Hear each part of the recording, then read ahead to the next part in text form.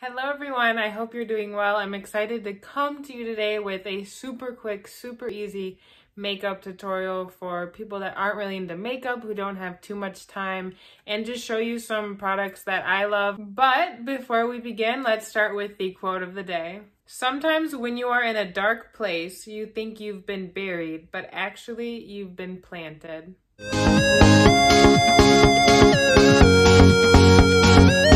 Alright, so I brought you a little closer just so you can kind of get the tea on my skin. I got a facial a few days ago, so I got microderm. It's still fresh, it's still a little red.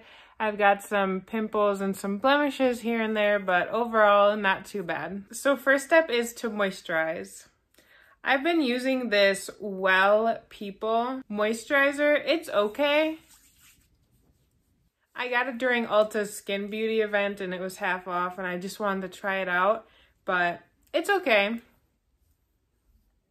So next we are going to prime.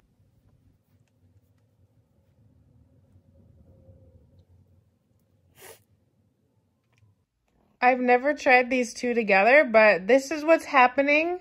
So I'm definitely never gonna use that combination of primer and moisturizer again. Let's hope the rest of this video goes well. So to start off, I'm going to use these brow products by Refi, and they're a new brand that I tried out. I bought their products in November, and I do have ombre powder brows, but I'm due for a touch-up in a few weeks, so I actually do need to fill in my brows and use brow gel on them in general too. And these are actually really good products, cruelty-free. I used to use the Benefit ones, but they're not cruelty-free, and so it's important to me that I incorporate more cruelty-free products, and these products are definitely worth it, worth the little higher price, and you get the cruelty-free, and they're good quality. So first I just kind of brush my hairs a little bit. I just kind of get them ruffled up so I can see which places I need to fill in.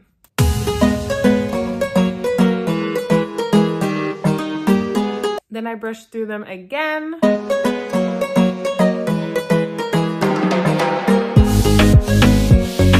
Then I go in with their product Brow Sculpt, which will literally make you look like you got a brow lamination.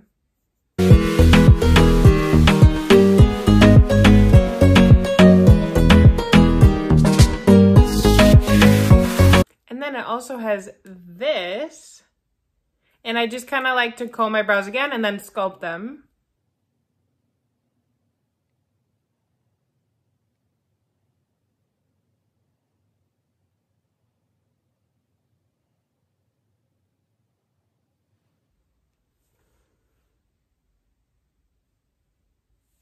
Next, I go in with their bronzer in the shade Sand. And at first I did not like this color, but it grew on me and the formula grew on me. Like before, I never used to use cream products. I used to use powder blushes and powder bronzers, but I really like this formula actually.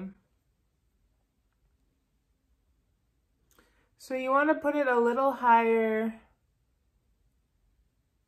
just so you're not dragging down your cheekbones. And I forgot to mention, if you like foundation, if you like, I personally like BB creams, CC creams, light coverage, I'm not into full coverage, then by all means go ahead and do that first after you prime. But otherwise I really don't wear that much, so that's why I didn't do it.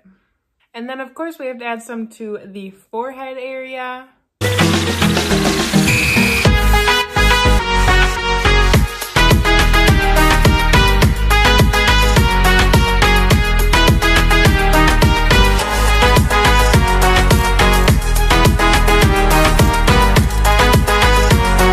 It's always good just to add a little extra color to your face. And then we're going to go in with their blush, Rose.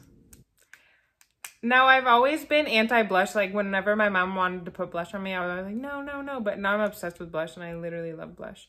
But everyone has a different face shape, so I recommend looking at different charts of where you should put your blush, because some people should put their blush, you know, on the apples of their cheeks, or some people just do like this, and I've been going kind of up like that. There's different ways, or if you want to put your blush lower, there's different ways you could do it, and so it's best just to see what kind of face shape you have and or experiment and see what looks best on you. But while we're talking about this, I really want to touch on the fact that a lot of us, at least me, used to always, you know, watch makeup tutorials and follow people who were just beautiful in hopes that I would look like them, you know, and that I would buy all this makeup that they use in hopes that I could look like them because I somehow thought that they were more beautiful than me and more valued than me. But I just want you all to know that that's not true and that everyone should have their own style of makeup and form of doing makeup. And I know you see these people and they're beautiful and they have all this makeup on and it takes hours to do, but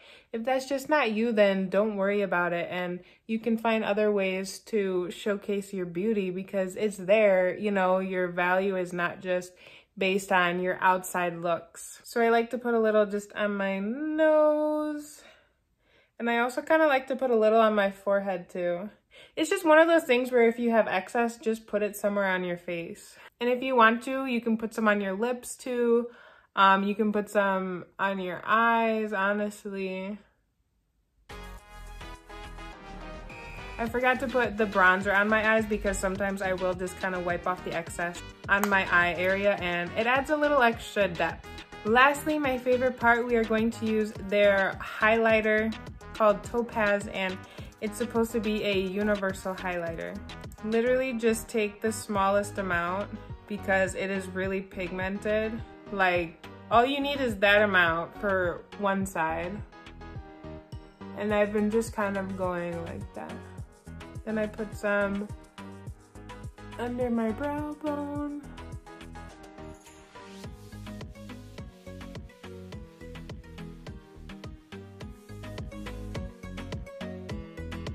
And I will say at first I was a little skeptical of this highlight because I didn't really think the coloring or the undertones were for me, but I really love the formula and I love how it goes on and stays. And my favorite, the nose.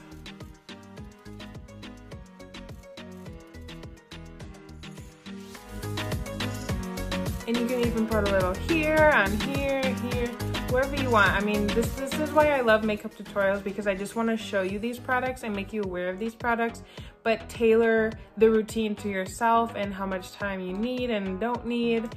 And it's really important to not take a lot of these makeup tutorials at face value because, I mean, a lot of them take hours and they're really intricate. And if you're just not that type of person, then don't force yourself to, because I used to force myself to be like, okay, I need to buy this product because I want to look like them, but I'm not going to look like them because I'm not them, you know? And you need to really think about your own features on your own face and tailor your makeup routine to that so you can highlight the places that you love and that really define you and that you want to showcase.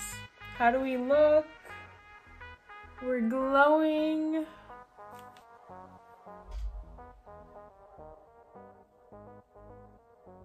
And then I'm not going to do my eyes because I have eyelash extensions on. And then last step is, if you want, do a little lip gloss. I'm obsessed with this Creme Brulee NYX Butter Gloss right now. It matches my natural lips pretty well and just adds that extra shine.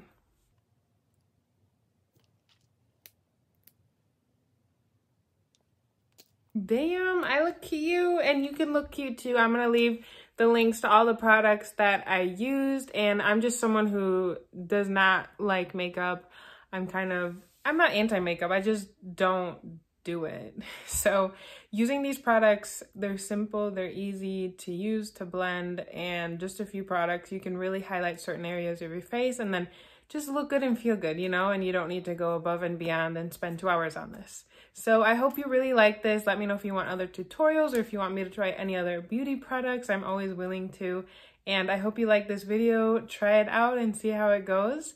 Please tune in for the next video. Please like, comment, share, and subscribe, and I'll see you next time.